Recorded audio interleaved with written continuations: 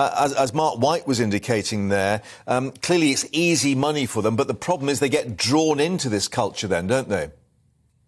Yeah, a lot of these youngsters who are getting involved in this, if we're being honest, they're being exploited. And there's a lot of youngsters that are getting involved within the county lines that are not doing it by their choice themselves. And that's one of the things that we need to look at as well. Some of these children are getting forced to carry drugs and carry money across the country. And what happens if they try to refuse or decline? What consequences can there be for them? Well, we had a young gentleman that we were working with, for example, who was working for a county line gangs, and they were paying him £5 a day to do so. When he obviously woke up and seen the reality of it and wanted to get out, he ended up being hospitalised because they didn't want him to stop doing what they were doing.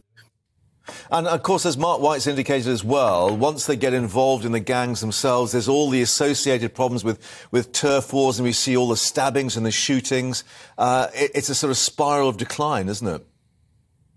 Yeah, most definitely. I mean, especially for the youngsters that don't see a way out, obviously they become trapped and engulfed in that world and in that reality, and especially the ones that feel that they haven't got anybody to speak to or to help them get out of it. Yeah. And what can you do to help? What sort of steps can you put in place?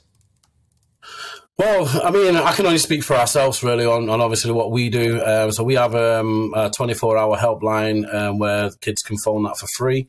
If they're in a situation that they believe that they can't get out of, they can phone us and we'll come out and either rescue them from where they are, or obviously alert local authorities or the local social care if it's a child that's under 16, for example.